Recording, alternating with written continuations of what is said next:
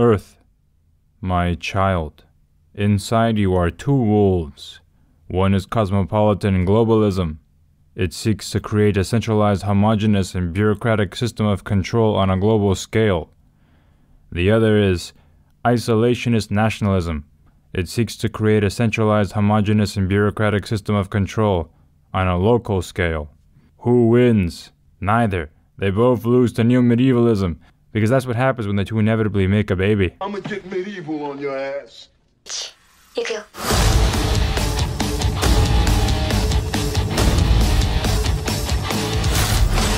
Hey guys, welcome to the channel.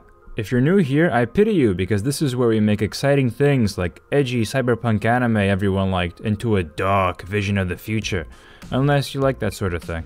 And to my regular viewers, great to see you chaps again. You guys might not have noticed, but since I made my last video, I'm a changed man. Changed by my quest into the obscurities of the old world. I'm in Europe now. I left my cozy home in South America in order to freeze to death in Finland. How in God's name did I end up in Skyrim? Oh wait, I mean Santa's workshop, because Finland doesn't exist. It's a lie, set up by the Pentagon to stick it to China. But I'm not settled here. Since I left Brazil a few weeks ago, I've been through Portugal, Amsterdam, and especially Poland. Not only the country of origin of the guys who made the relevant video game everyone suddenly liked, now, after the Japanese did a thing, I swear anime is magic, but also a country which granted me personal insights in my stay there as I did a gun course in the European Security Academy, which is based there. Yeah, that was the first time I ever held a gun, by the way. Those are live ammo rounds. Look at me getting all dangerous. I didn't know anything about this, but thank God, truly, for the great instructors there. Kept everyone safe, everything was done correctly. Anyway, in case you guys haven't realized yet, this is actually a sneaky update video disguised as a video essay to let you guys know I'm traveling around the world and what I'm up to. So you guys understand why I'm not very interactive anymore in the comments and why I won't be for a while. But nobody watches channel update videos, so I decided to use my travels as a way to reflect, inspire, and illustrate a shorter and more concise video on a topic that I've been asked about before. And as usual, the topic ran away from me and I started writing the script for several days, and then this video is I don't know how long. But anyway, let's talk Cyberpunk Edgerunners. As I travel through Europe, especially now in our time, I can see the geopolitical forces I often reflect and read about, but up close. Very up close. Too close. I can also see the historical legacies that brought us to this point, and I think I can see the cycle. Europe is the epicenter of nationalist and globalist forces fighting for the destiny of civilization. And the most hilarious thing about it is that both of them think they're both losing to the other side. But they're both right because they both are losing. We're seeing something else happening to civilization in the 21st century. And I'm seriously hard-pressed to find a better representation of what is happening and the type of world we're moving into than the Cyberpunk franchise, especially the background lore of it all. That's right, in case you haven't noticed, we're living in a cyberpunk dystopia right now. Crazy billionaires are experimenting with cyborg tech or virtual reality to trap us into a reality that they have full control over. Asian corporations and influence are becoming hegemonic in the global economy and culture. There's a global market for organs and even the body parts of little babies. Identity is commodified in an ultra-consumer society, and mad scientists are promising to alter how people were born and creating confusions of identity, with surgeries trying to blur the lines of natural human biology. We're seeing the beginning of euthanization of the weak and poor, so as to relieve the costs of an overbearing government.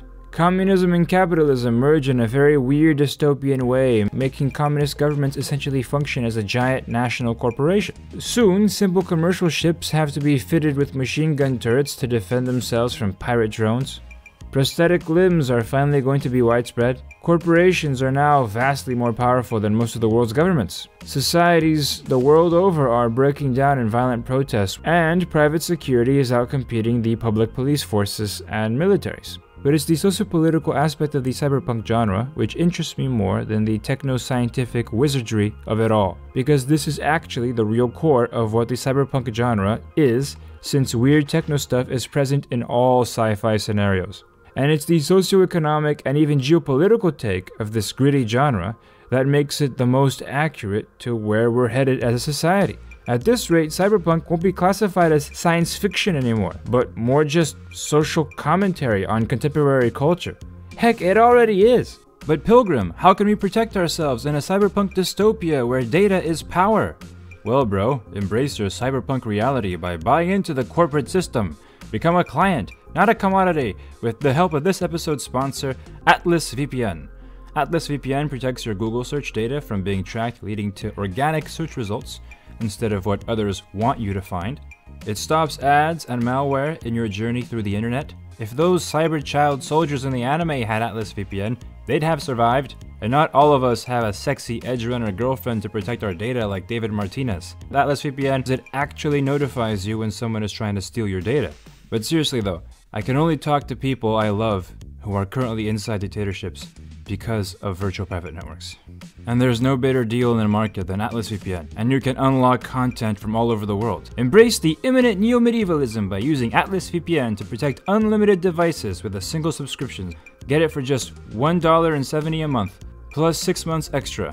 Limited time offer. If you're interested, you guys can check the link down in the description. Fun fact, this video was not going to be about Cyberpunk 2077 specifically, but a mixture of different franchises forcefully meshed together as an excuse to talk about an obscure political theory concept coined in the 1970s. Because I have a political theory master's degree, and by heaven I will use it for something! But as I started to look into examples of Neo-Medievalism in fiction, to my surprise, this genre, and specifically Cyberpunk 2077, was an absolutely great fit, which got me watching all the episodes of Edgerunners in preparation for this video.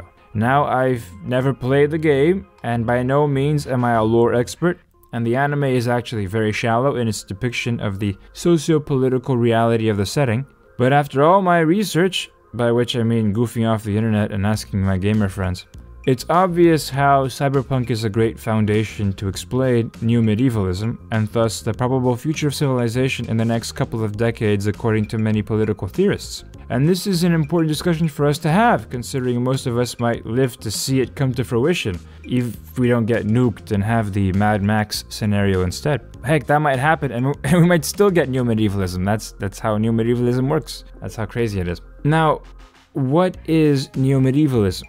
Let's start by saying what it is not, because it is not Neo-Feudalism.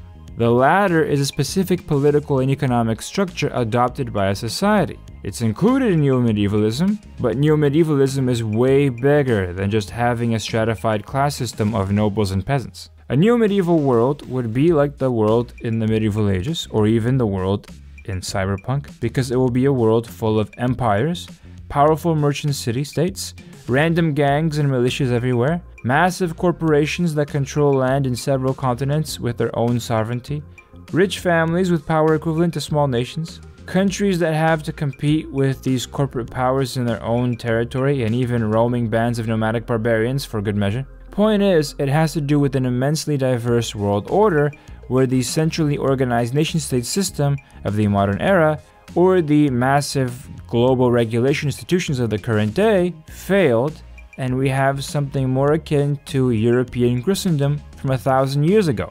And this is what I'm seeing up close in Europe. In Portugal, I visited the headquarters of an old international military and religious banking conglomerate that spanned 3 continents, a Templar monastery. But when the French started an international purge of the Templars with papal backing, this launched a chain reaction that turned the Templars into agents of the Portuguese state, as the newly named Order of Christ. They were basically nationalized by Portugal, so as to be saved in an emerging new world of centralized and sovereign nations, with little room for foreign armed religious international banks. But now we see the opposite happening again in Europe, a return of the powerful international banks and international warrior organizations, though there is still just a shadow of what they're destined to become. In my brief period in Utica during that gun course, I was taught by instructors from many nations, and I learned alongside people from all over the world. Utica has campuses in several continents, and they train national military forces from everywhere, as well as bodyguards who are then handpicked by NATO guys for the protection of diplomats. But they also train random international civilians like me if we pay for the courses. Most people have no clue just how significant this is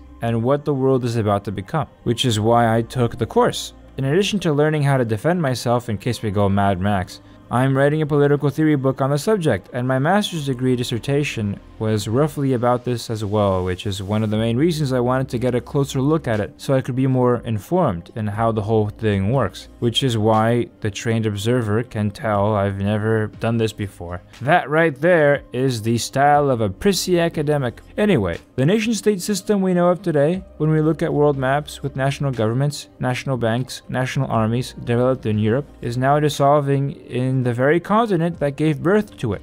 But a homogenized, globalized world order is also not what will replace it. If a neo-medievalist world order, full of powerful corporations, sects, gangs, religions, and what's left of nations, all fighting each other, is a cyberpunk dystopia, then globalism of the World Economic Forum is a brave new world. Globalization has been the assumed next step of the 21st century by most analysts and economists until very recently. Usually as a result of either neoliberal market-obsessed motivations where businesses dissolve national barriers for that sweet, sweet global green cheddar, or as a result of international cooperation between governments and a shrinking world making nation-states voluntarily give up their sovereignty for security in a worldwide system of international law, which would need to be imposed by a supranational institution like the UN. Whichever the case, the ideological attitude seeing this as a good thing for human civilization has been generally called globalism. You know, all that outsourcing and offshoring of companies and one massive supply chain system that integrates all nations into one global economy. It used to be that the main effect of globalization is one homogeneous world culture, where we all wear blue jeans and talk about the Kardashians. I was a happier man before I ever heard of them. Maybe I should owe nothing to regain that spring in my step, eh? Point is, now we see there are groups with interests in creating one single bureaucratic power base with the power to regulate the world, either to deal with the climate change, pandemics, or just to stop wars. Are you on the US or the Chinese side? Because now, progressively, a lot of people would like to see there are two orders in this world. This is a huge mistake, even for both the US and China. We need a single global order. But this, of course, has its prominent critics. By presumptuous, power-mad globalist utopians. And for good reason. The whole globalist moniker is associated with right-wing conspiracy theories, but it's actually a serious idea discussed by powerful men and academics for centuries, especially after World War II. The hearing was titled, "To Seek Development of the United Nations into a World Federation." The tendency to form one world bureaucracy, other than terrifying, will also stifle human development and probably even expansion into space, which is a big theme in Cyberpunk Edgerunners, the anime, where the intense competition on Earth incentivizes people to leave it to find peace in the stars, which is Lucy's ultimate life goal in the anime. We see this historically, where the intense competition on the European continent, still very medieval in many ways, is what caused millions like the English pilgrims to move to America. You know who didn't expand? China, with its stifling centralized bureaucracy, who regulated everything and closed the ports, even though they had more advanced ships a century before Columbus, which is the core message of what funny Texas meme man keeps harping on about. Yeah, I had to mention him, despite how outlandish he is all the time, since he popularized the sentiment against globalist ideologues before it became mainstream. Point is, despite all his ridiculous nonsense, where he says crap like this, I'll admit it. I will eat my neighbors. I'm not letting my kids die. I'm just gonna be honest. Such insanity aside, He actually deserves points for bringing some of this stuff out for open discussion. I'm critical of Alex Jones on a lot, but his core message is that political and technological and economic power is getting too centralized on Earth, and this trend is being pushed by power-hungry elites, and it gets in the way of space colonization because expanding too much into space, so it threatens centralized power. Which sounds insane the way he says it, but here are some more rational-sounding gentlemen talking about this very issue. They have to decide, do we want to expand or not? And connected to that, do we want to give a lot of power to a central elite? Right. Or do we want to distribute the power centers, which is naturally connected to the expansion? When you expand, you distribute the power. The reason for this stagnation of humanity would also be due to the homogenization of the world into one cosmopolitan urban culture where everyone talks the same, dresses the same, and behaves the same, making globalists in fact intense imperialists who can't accept other cultures, which is exactly what we're seeing with all the attacks on Qatar now. It's probably not because of bad working conditions in Qatar, because globalists are on record praising the Chinese model. I respect China's achievements, which are tremendous over the last over 40 years since the opening up and policy and reform policy came into action. I think it's a role model for many countries, but I think also we should leave it to each country to make its own decision what system it wants to adopt. And I think we should be very careful in imposing systems. But the Chinese model is certainly a very attractive model for quite a number of countries. Which is ironic that old Klaus talks about not imposing systems on countries when in the same interview he says this. But we have to go one step further. We have to have a strategic mood. We have to construct the world of tomorrow. It's a systemic transformation of the world. So we have to define how the world should look like, which we want to come out of this transformation period. That's why Qatar is a problem, because it's an Islamic monarchy with their own style of dress, their own beliefs, their own way of doing things. So they have to be reshaped. I'm not praising Qatar. I'm just saying I don't believe for a second that the international media gives a crap about human rights. But in any case, globalism has failed, as supply chains are breaking down and nations are now fighting each other to the death and threatening nuclear war. As dystopian as the anarchic fierce competition of Cyberpunk might seem, with all the mega corporations, gangs, and nations all fighting each other in a vicious dog-eat-dog world, we can't forget that the original sci-fi dystopias from Orwell's 1984 and Aldous Huxley's Brave New World were warning us about the dangers of too much centralized power. This fear of a centralized power structure that swallows up the world is precisely why people's reflex is to immediately revert to nationalist sentiments.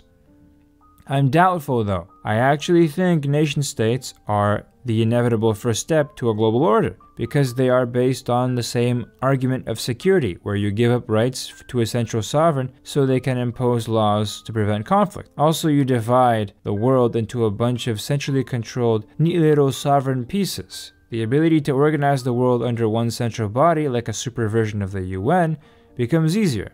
Also, nations try to homogenize the different cultures in their own borders to increase control, which leads to tensions. Nationalism is just globalism at a smaller scale, if you think about it.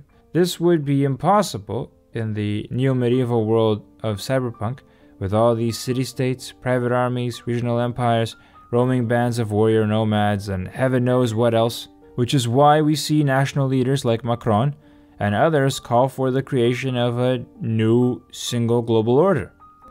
Even nationalist leaders like in Poland or Hungary cling to the European Union, seeing advantage to the economic integration. This means that nationalism won't save you, because powerful people in your own nation-state are against you, as well as more than half of your own fellow citizens in most circumstances, which leads to the inevitable result of nationalists forming an international coalition of fellow nationalists, like when the CPAC met in Hungary. Barátokra kell lennünk, és szövetséges kell találnunk egymásban, koordinálnunk kell csapataink mozgását, mert nagy megmérettetés előtt állunk. 2024. Or Giorgio Meloni uses the Lord of the Rings as a national mythos for Italy. Or those in Spain start imitating the branding from Donald Trump. You even see famous nationalists who end up having international marriages. Heck, Donald Trump is one of those. It's a paradoxical globalized nationalism. This is not the true nationalism of the early 20th century, which was a global phenomenon, sure, but the national movements within each country were very distinct from one another, especially in social doctrine and beliefs, based on the native conditions of each country. Brazilian nationalism was pro-miscegenation.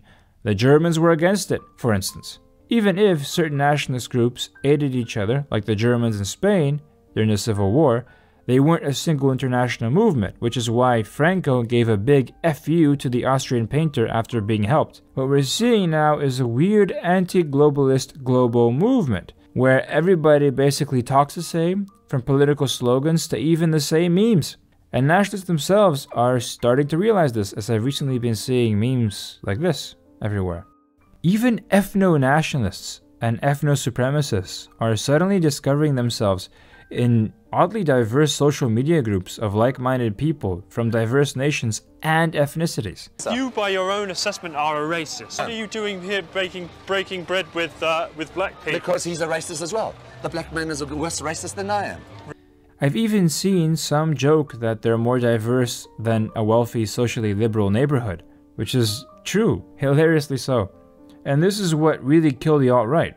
I knew this would happen back in the day, because racerism is very silly. A movement that limits itself by race or nationality will be outcompeted by groups who can recruit talented members from wherever, and they'll be forced to do the same. Which is why I don't take racerism as a serious social issue, and I think the people who obsess about it are misguided or politically Machiavellian and using it for whatever. Not intellectually honest, I mean. Because the incentives in the world we live in is to not be like that. And we're seeing it be dissolved in real time. And when it comes to the notion of a nation state, it has always been fragile since its conception in 1618 in Westphalia. Many nations don't have a common language, are very ethnically diverse, and have separatist movements seeking self-determination or a full-on colony. National sovereignty, in my opinion, has always kind of been an arbitrary and a lie. There's no sovereignty, only spheres of influence and subjugation to larger players. And a lot of the national lines seem arbitrary in themselves. In a neo-medieval world order, this just becomes honestly admitted. Globalism is also failing hard though. It's why Macron was whining in APEC and why we see people getting very nervous that the global order is fracturing into spheres of influence. Just two right now, the USA and China, but more will emerge from the vacuum of power left by a broken global order. The fact that Joe Biden is forced to restore American manufacturing back to the United States and bring back factory jobs is a huge shift away from globalism. Let me start off with two words. Made in America. Made in America.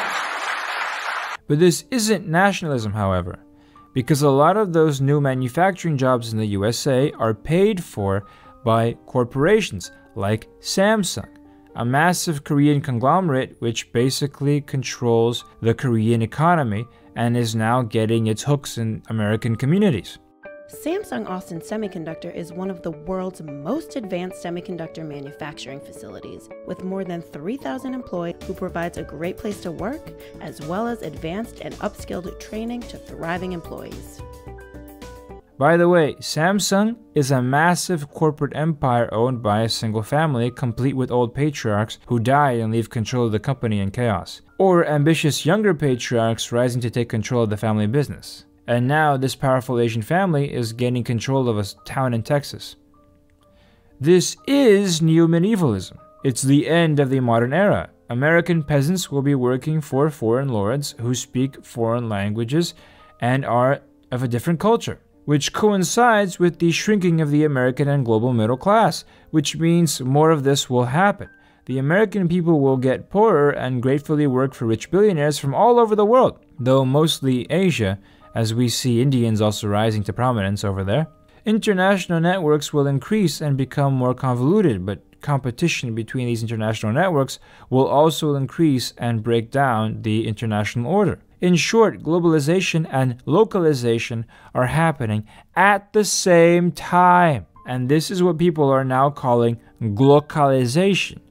Yeah, I know geopolitics can get weird, but it's going to get a whole lot weirder. Globalism is popular among the university elites and the upper middle class types, while nationalism is more popular among the working class or middle class. But ironically, the tensions between these forces will create a hyper-competitive world where all the different interests will align in strange ways, like turning Texas into the China of South Korean companies, apparently.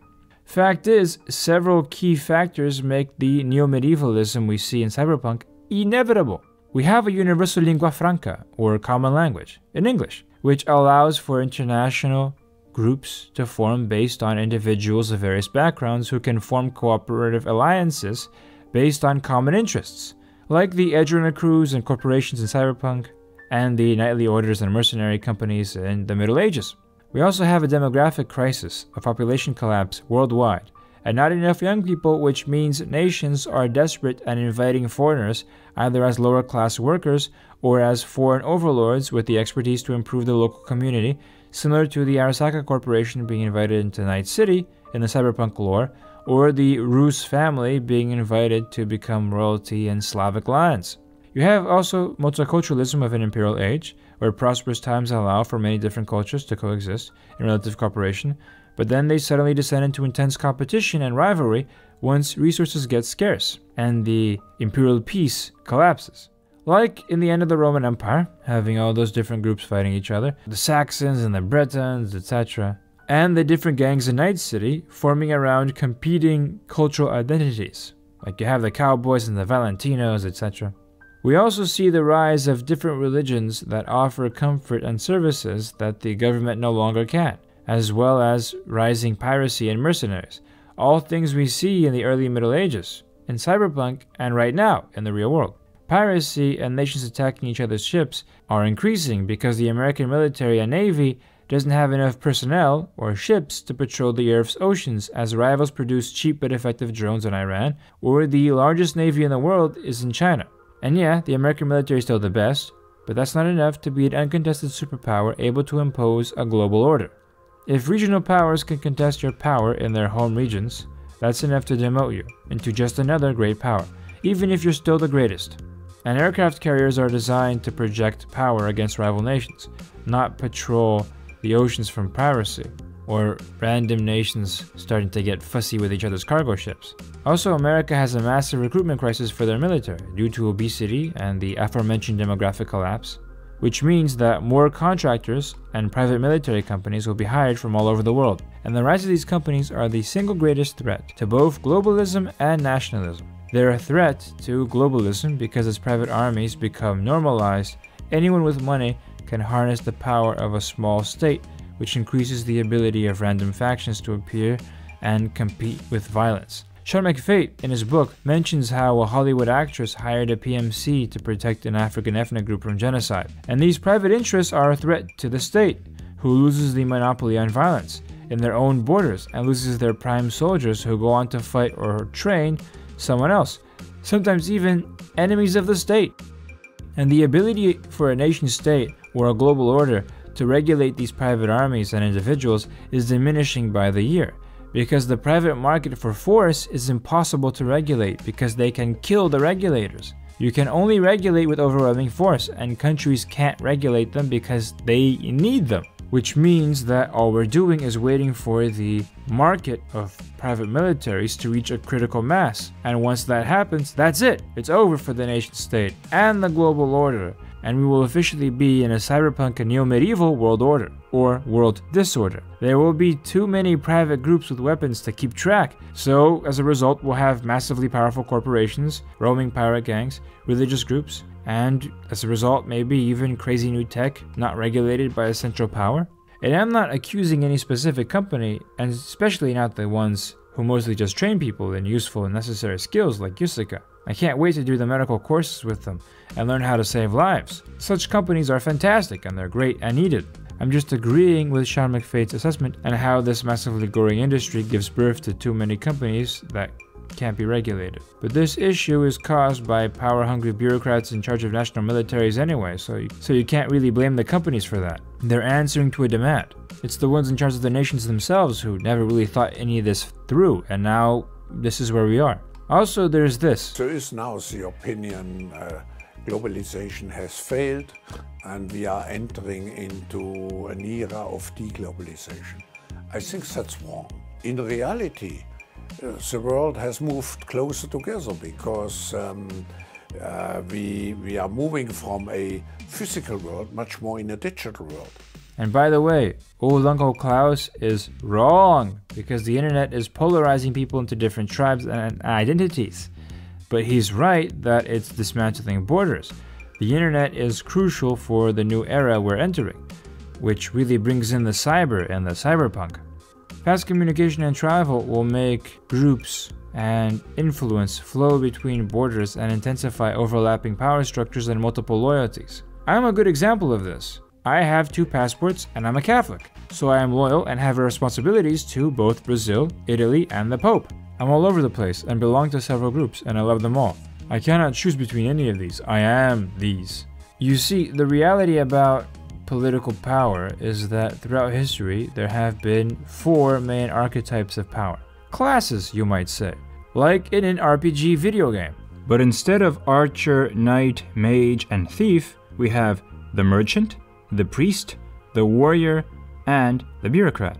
I didn't take these archetypes from nowhere. They're derived from real historical class systems from India, Japan, medieval Europe, China, and others.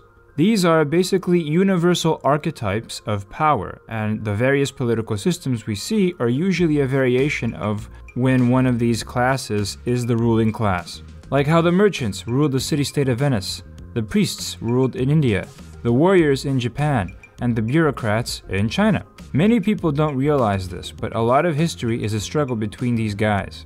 It's not that simple, of course, but if we're oversimplifying things, then I'd say that the Neo-Medievalism of Cyberpunk is what happens when the merchant, the warrior, and the priest join forces to just beat the crap out of the bureaucrat, just really wiping the floor with that guy, to the point that he won't be able to stand again for the next several centuries. In Night City, we clearly see that the main power are the corporations, ergo Night City is a mercantile city-state run by a financial elite, like Florence with the Medici. But this is just Night City. The different polities in cyberpunk lore are more varied, as you'd expect from Neo-Medievalism. Like how Europe is basically the EU as far as I can tell, but you know, with balls and a backbone. But with globalization and the nation-state destroyed, what you have is a series of different societies with different political structures, some where the warriors rule, like the gangs and the nomads, some where the priests rule, like in Poland, according to the cyberpunk lore, and of course the merchants, creating an intense political diversity that produces an insane amount of different cultures even in the same physical space. In our world, it's not like that yet, exactly, because of the bureaucrats who hold a monopoly on power worldwide, be it within nation states, like in China and everywhere else, or in a global bureaucratic system, like the UN. And the merchant is just behind the bureaucrat in power, with these mega CEO corporate overlords. And the bureaucrat, as an archetype of political power, is something not well understood or even noticed that much across the political spectrum.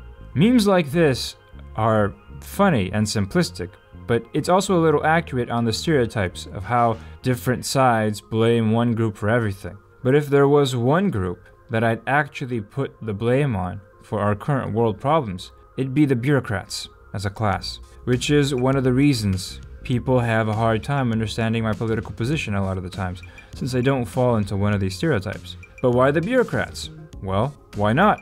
It doesn't surprise me why they are the most powerful players in the world, and they shape the modern era as we know it, but there's no real organized political or ideological resistance against them as a class. While there is organized resistance and ideological hostility against other classes and groups, and that's exactly what you expect by the class that is really in control.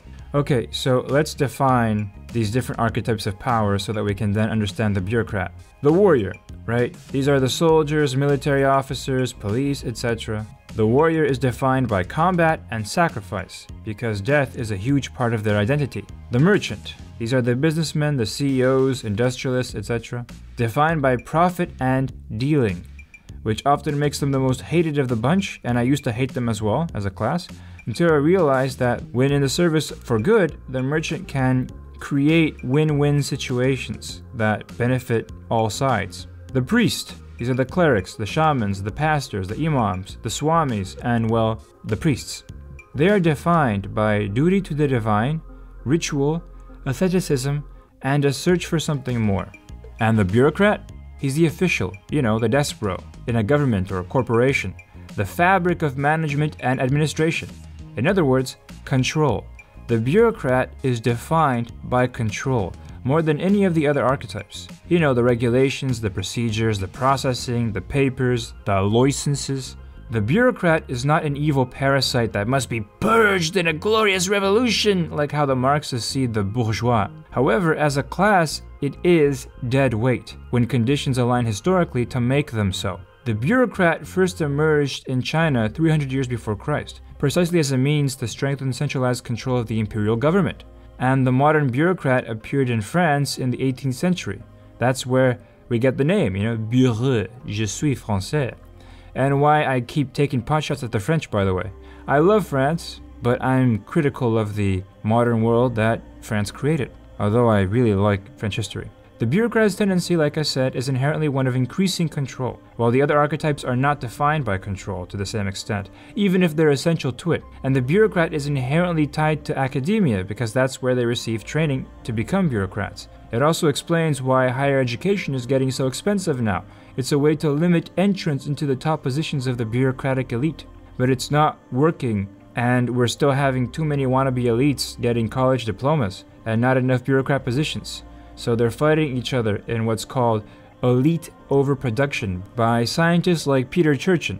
In the past, intellectual training was mostly for the warrior aristocracy like knights and the samurai, or ascetic celibate priests who worked in hospitals and such, like in the Carolingian Empire. The modern era created a class of indolent academic sophists who don't sacrifice anything and have no connection to the harsh reality of the rest of the population. So all they do is use their trained eloquence to push their bureaucratic class interests and hedonism. That's why universities are a joke now, where people just demand more power over the culture or obsess over sex and push their fetishes. I mean, stuff you wouldn't believe. This is why our culture is so obsessed with sex and policing language these days. Because the ruling class is a useless bureaucracy with too much free time. The reason why governments get bigger and corporations more bloated with useless bullcrap jobs is because the bureaucratic class gets bigger as you need to create more cushy new jobs for the new bureaucrats who are often the sons and daughters of the older ones. But it interests them as a class to always increase regulation or new corporate or government departments that regulate random crap like teenagers who say the N-word online or something. Don't get me wrong, I'm speaking mostly of the entrenched bureaucratic elites, not the poor guy in the DMV who wants to shoot himself. Regulations are important, but the bureaucrats themselves aren't regulated. Heck, it was their policies that destroyed the global economy now. But don't worry, they'll be fine with our tax dollars propping them up, except the corporate bureaucrats because they're getting fired by the merchant class bosses, which is infuriating their fellow bureaucrats in government, so you bet that they'll blame the global recession on business, but that'll be nonsense.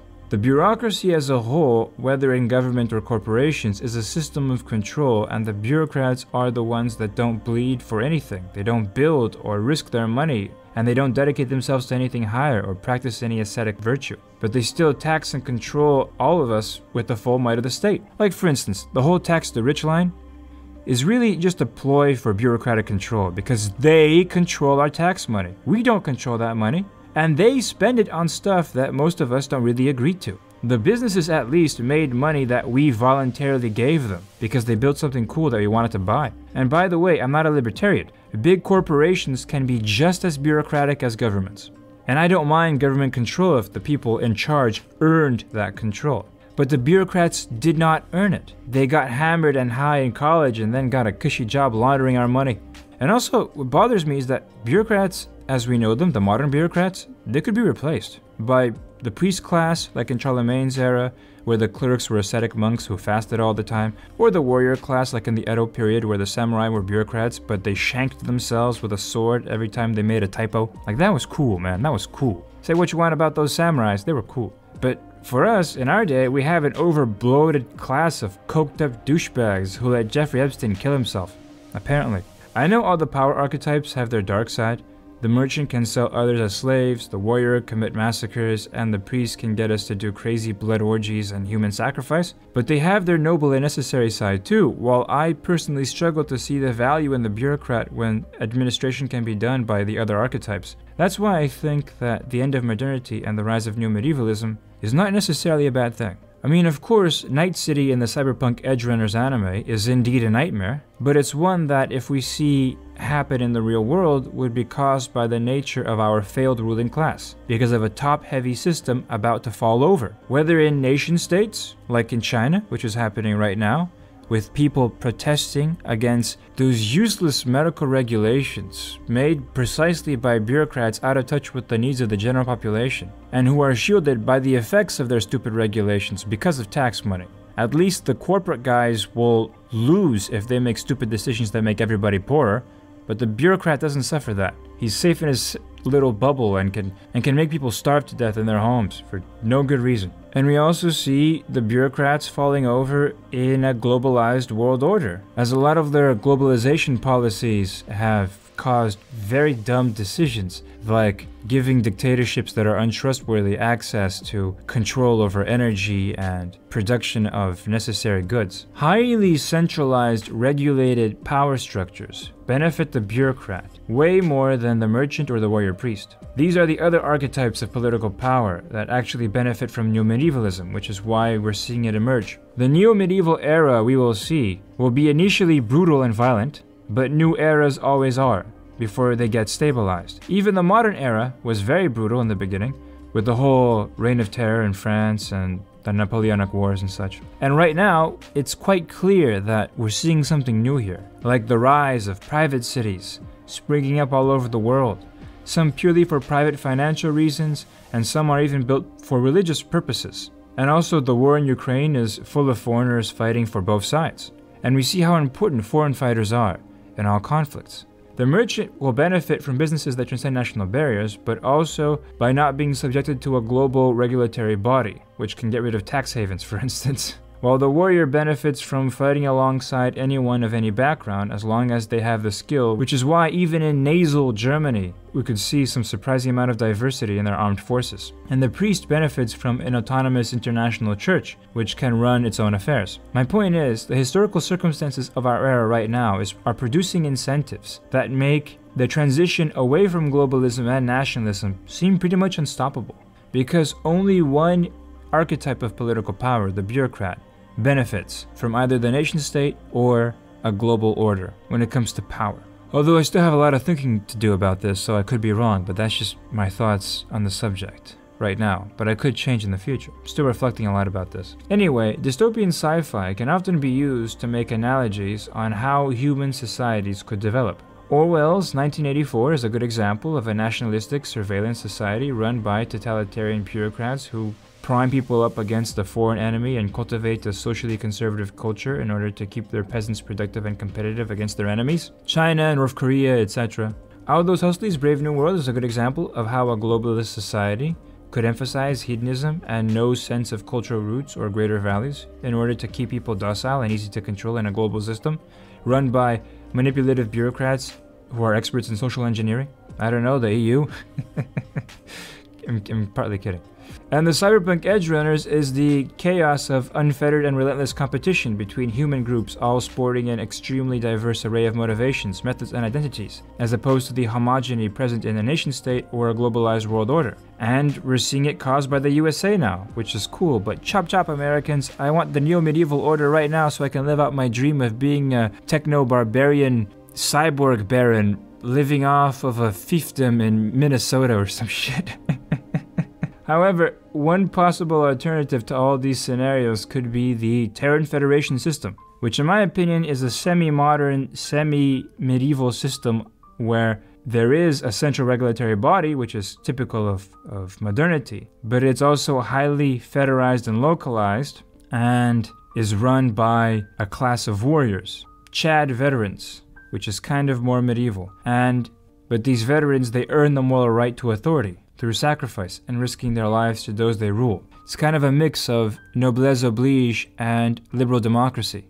In case we do find ourselves entering a chaotic new period in world history, I think the key is for us to form communities, and we can use the internet for that. You know, networks of support where we can all help each other out and keep in contact and support one another, which is a pretty wholesome way to use the internet. Also, if you want to understand Neo-Medievalism better, I recommend this video right here, made by one of those magical Indian explainers that make everything more simple and easy to understand. A system of overlapping authority and multiple loyalty. Now, this last phrase is the key to understanding what the theory of Neo-Medievalism is. Everybody loves Indian YouTubers for this reason, right? I certainly do. I recommend this video, it's fantastic. It'll explain things better than I ever could. And by the way, for any of you fellow Catholics who might be listening, let's try and pray the rosary every once in a while for peace on earth and for us to avoid nuclear warfare or anything like that. It's something that has been really bothering me lately. I don't know if it's because I was in Poland when the missiles hit or anything like that, but yeah, let's keep world peace in our prayers. Well, that's it for me then. Thank you all who have been watching this far, and a big thanks and shout out to my patrons. I only hope that I'm not letting you guys down in the content I make, and I'll keep working to be worthy of your support. Thank you all for listening to my ramblings. Have a good day, my friends.